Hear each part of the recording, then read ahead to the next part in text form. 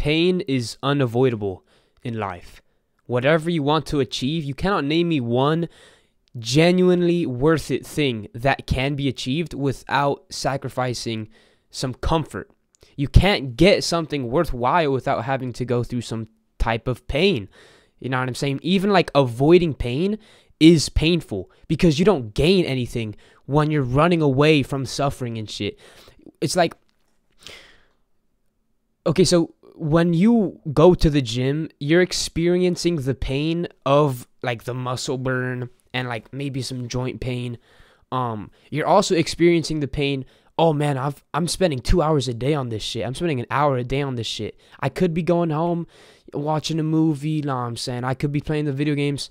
I'm out here in the gym, and that's painful. Like, that isn't pleasurable. But after the workout and after the first couple months of consistent weightlifting, you see the progress made. So that's the pleasure right there. The reason why people put the pain into the gym is so that they could get the pleasure later on, like the benefits of the gym. They could see the progress they've made. So that's called delaying pain. Or no, delaying pleasure.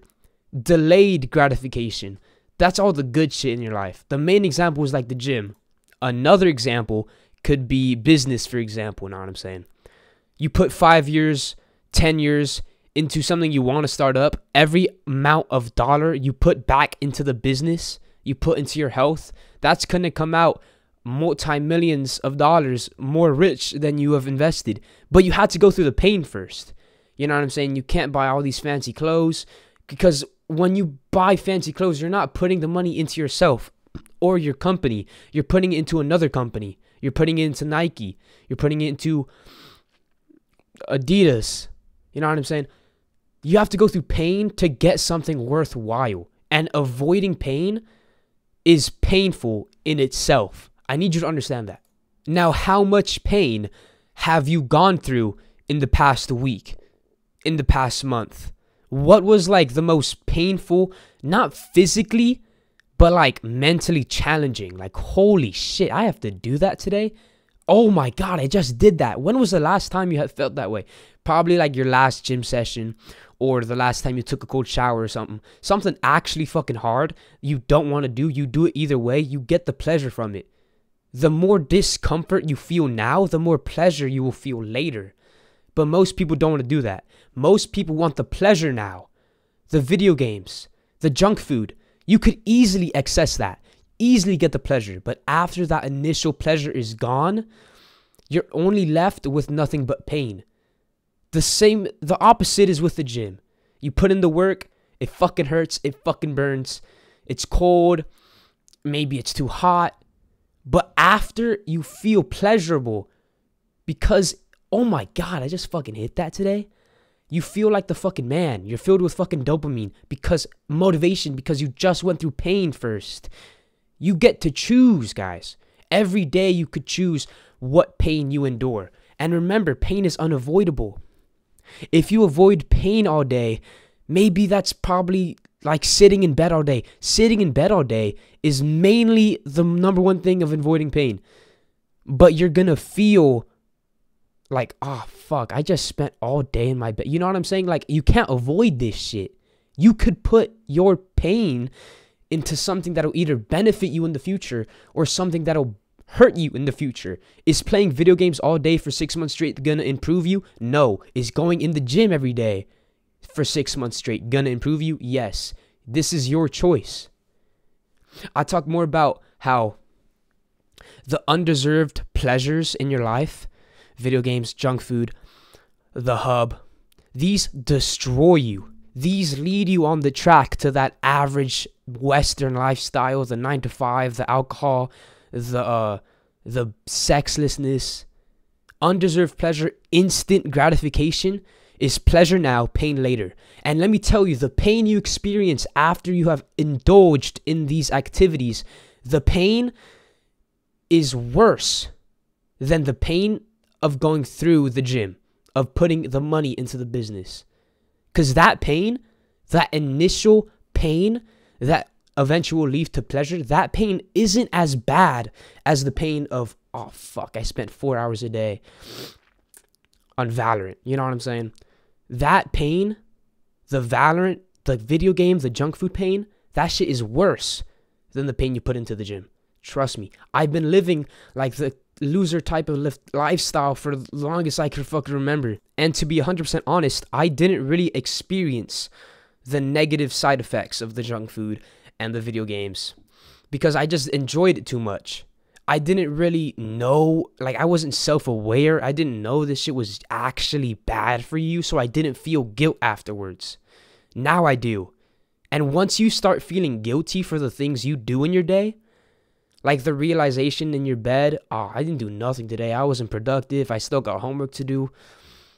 That pain is an actual problem. Put your time into something that'll give you pain now for pleasure later. That is where happiness comes from. That's also where self-love comes from. You right now didn't get the muscle. Your past self 3 months ago, 6 months ago, 2 years ago got the muscle for you. You didn't get it. Your present self didn't get it, but the past self, your younger version of yourself, got it for you. And that creates self-love. This instant gratification, the junk food, only leads to pain later, and that pain is worse. You notice how people who go to the gym every day, do you notice how people who make the money all the time, do you notice the people that don't spend shit on like cars and clothes and instead put it into their health and to their business? The people who get pain now for pleasure later, they are actually happier. Actually happier than the people who play video games. That's kind of obvious, right? You have to go through discomfort in your life. Purposely put yourself into discomfort so that you can be happier, so that you can go through that delayed gratification and feel the pleasure later, so that you can achieve self-love. That's why people talk about taking cold showers. It's pain now. Fuck, this is cold as... You're fucking hyperventilating and shit, bro. But after, like, fuck yeah, I'm the man. That shit, dopamine fucking rush. That is the fuck... That's like delayed gratification in a nutshell. Pain now, pleasure later. Instead of taking the cold shower, you load up incognito mode. Okay, it feels good for a few minutes. After, you're only left with nothing but the guilt. You must go through discomfort in order to progress in anything in life. In business, in woman. You must go through that first 100 rejections before you get used to getting rejected. And then you could boom, boom, boom, boom. Number. Fuck, laid.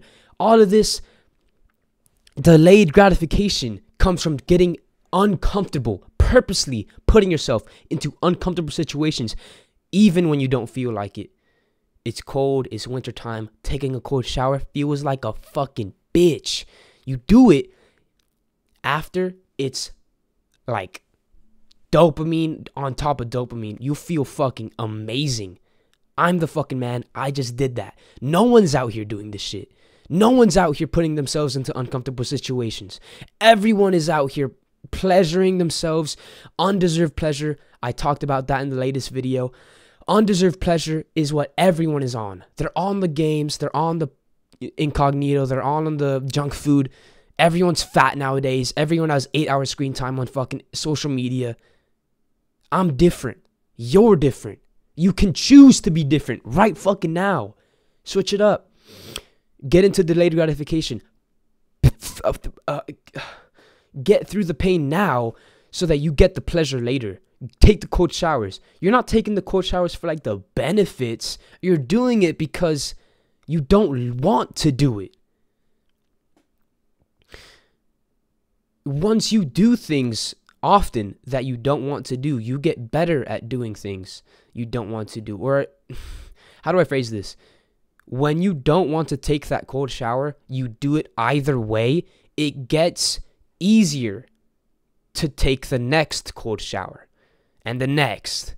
Once you do hard, like actual hard fucking work in the gym, you're actually pushing yourself. It gets easier.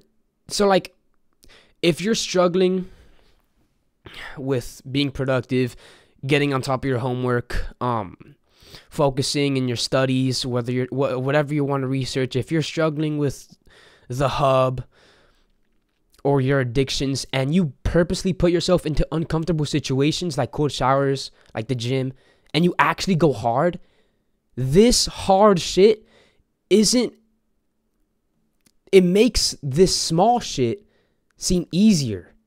Does that make sense? Once you go through some actual hard fucking work, it's up here. And that makes the itty bitty small little problems you have, like, procrastination, the hub, that's down here, because this is harder. Go through discomfort. If you haven't been in discomfort for the past month or so, you haven't progressed, like, at all. Maybe you've gone to the gym, but, like, if you're not completely tired and fatigued after, and you're not like, holy shit, you're not gonna progress as much as if you were. You know what I'm saying? You have to go through discomfort before you can get the pleasures and the achievements. How much discomfort have you felt in the past week? And that will determine how much you have progressed that week. Because it trains yourself mentally, physically, emotionally. In the gym, you know what I'm saying? You get bigger. A strong mind, a strong body is a strong mind. You know what I'm saying? If you're more interested about the undeserved pleasures and how instant gratification genuinely fucks up your entire existence as a human being, check out my latest video. The future videos, I do not have any fucking idea what I'm talking about. I'm just pressing the fucking record. Comment down below any videos. Give me feedback. Tell me I fucking suck at YouTube. Anything. I need comments. I don't care about subs. I don't care about likes. Give me comments. I'll catch up with you later.